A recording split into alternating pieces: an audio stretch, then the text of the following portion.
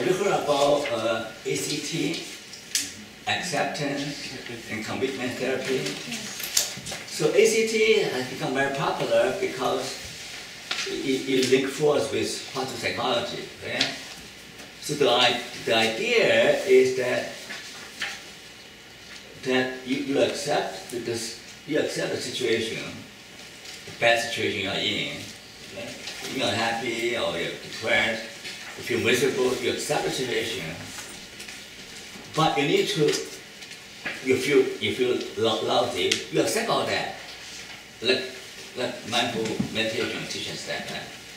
But your job is to identify your core value. What you value in life.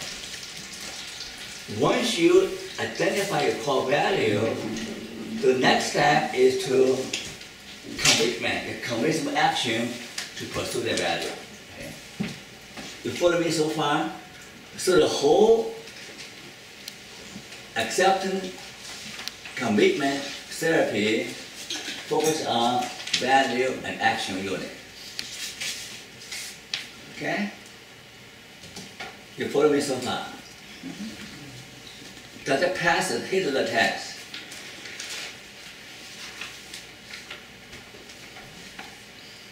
Yes or no? No, doesn't, right? Because the value could be killing all the Jews.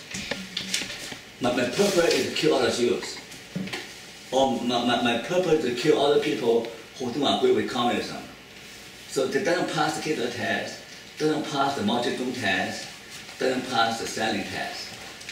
Because I put the core value could be no value at all. The core value could be very destructive. Okay? Here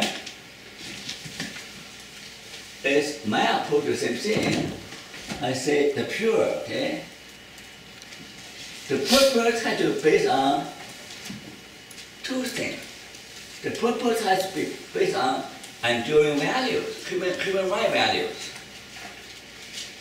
Human right values.